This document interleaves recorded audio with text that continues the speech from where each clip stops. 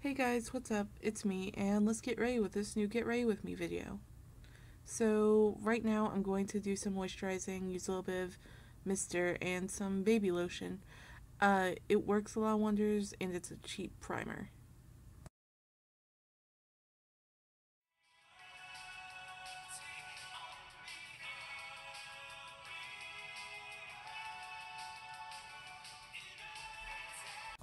Alright, so I'm putting on my contacts and I'm moisturizing my lips just for later. And now I'm going to be adding some super white foundation that ended up being too light for me when I bought it. I actually use this stuff for cosplay and I need to buy more, but it also works as a good color corrector and highlighter, and that's why I've been using it for when I'm not cosplaying. I actually have to get more. It's one that I'm a huge fan of. It's by Tony Moly, and it was for, I believe, the 20th anniversary of Pokemon, because it's Pikachu, but it's really cute. I use it all the time. So next I'm going to be using my color correction palette, and I'm going to be using green for redness, peach for dark circles and spots such as my freckles, and I'm going to be using a purple, mainly because I am Asian American technically, and I have inherited my family's slightly yellow or undertone, so I have to kind of cover that to even out my skin. So next I'm applying my foundation. I just buy the cheapest one I can get my hands on. Well, next to cheapest because I still like quality. And this one is really good coverage. It's a little bit thick at first, and it takes a few minutes to dry, but it works. I use it about because I have a wide face because of my weight, and I have a fairly large neck. I have to use probably about 3.5 pumps, 2.5 to 3.5 pumps, and I have to take care of my eyes. So next I'm gonna be using a translucent powder. I got this one Christmas, and it's kind of busted up and stuff. It's really nice. It also minimizes pores, so it looks really good. It doesn't leave a overly powdery finish. I just dust off my face, and it helps a lot take out that powdery. My back actually ended up spazzing because I had stuck. Next I'm going to be contouring my face. Just normal contouring. Cheeks, temples, nose, and I forgot to do the chin at this point, so yeah, I do the chin towards the end. I'm also highlighting, just hitting my high points, making my nose look smaller and everything.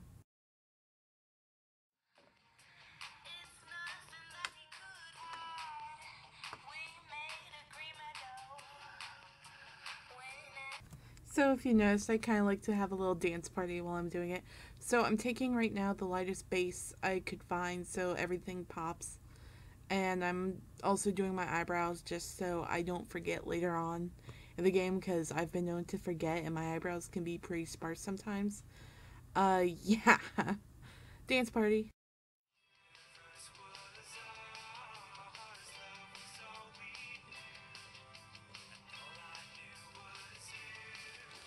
So now I'm gonna add 3 colors that I'm pointing at from my Moodstruck unique palette. It's Moodstruck Addiction shadow palette. I like this a lot. It has a lot of good neutral colors, but also shimmers and mattes. And I didn't realize the shimmer, which was one of my bases, got all over the place, so my face was really glittery. I actually turned on the light like that, and it was a mess. And I didn't realize that it got all over my face, but the light I had turned off because it was messing up how I was perceiving the color. So I had to go ahead and do that. But I really liked how it turned out. I decided to go for a deep set eye to kind of give it a more American punk look, in my opinion. So next I'm just drawing out the basis of my wings, and I'm tight lining as well, because I feel like a eye that's like fully rimmed and stuff looks a little bit more edgy for the look I'm going for. And I used my Besame mascara cake to kind of set it up as a liquid liner look. It turned out really well, I think. So this stuff stains, so I have to like only wear a tank top if I'm doing makeup, and I know I'm going to include that. So if you choose to get that mascara cake, be careful. So next I'm using the actual mascara cake as a mascara. Um, and surprisingly, I can get on my face because usually I'll get a couple flecks all over and it's a pain in the ass and it's a lot of wiping.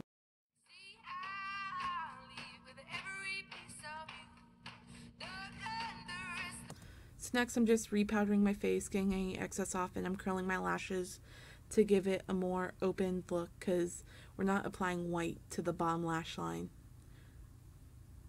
I'm also applying my contour to my neck and my blush, and I'm going to dust it off a little bit to knock off any excess, which works really well because like it doesn't leave that powdery look. And I'm applying my lip gloss again.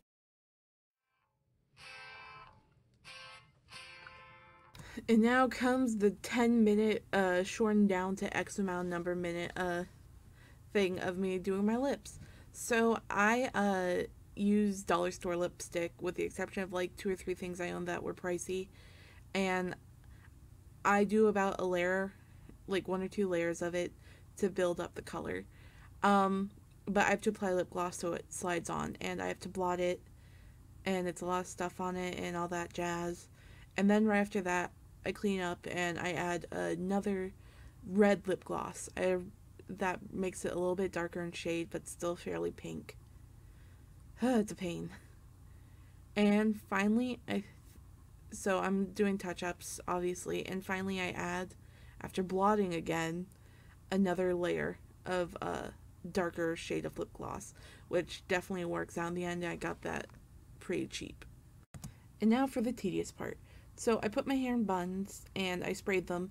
I recommend doing it overnight, but I did this over the period of like 4 hours and it still turned out pretty good, and it's still standing as I'm recording this.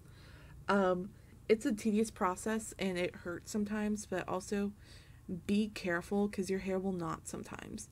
And what I did was I just pulled out all the rubber bands and stuff, and I let them stay in their balls a little bit longer, and I sprayed them as well.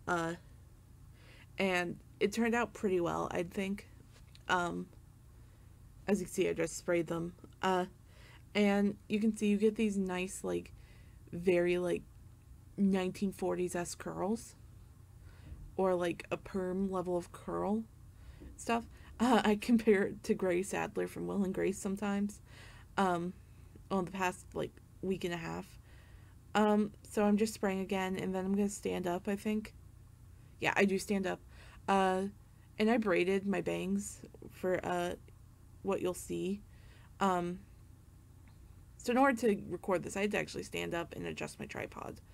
So I just did it in a standard way. You put a high bun, flip your head down, and pull up. And then I just brushed out till it was slightly smooth on the top, and it looked fairly uniform. And then I spray it to add more volume and stuff, followed by me undoing the braid, and it took a couple times, but I was able to adjust it and pin it, and there's the completed look. And there you go, the Get Ready With Me booty kicking edition. So yeah, I'm just spraying on my shirt above my tank top. So yeah, so this is the outfit. I feel like it completes it. Like it gives me a more tougher appearance, especially when I wear my wool coat because it's cold here. So yeah, that's all for the makeup. I'm probably gonna end up cutting out a bunch of this rambling. Don't forget to like, comment, subscribe. If you have any makeup looks you want me to try, link them and comment and let me know. If you ever want to do a collab, I'll have my email included, or DM me on my Twitter, Instagram, or my Facebook page. I'm always open to do collaborations. It just is a matter of me having to buy more foundation because I'm almost out of foundation, and expanding my color palette because I don't have that big of a color palette anymore. So yeah, hopefully audio will be slowly getting better because I'm going to be hopefully getting a mic soon, or at least remembering my lapel mics. So yeah, I will see you guys in the next video. Bye!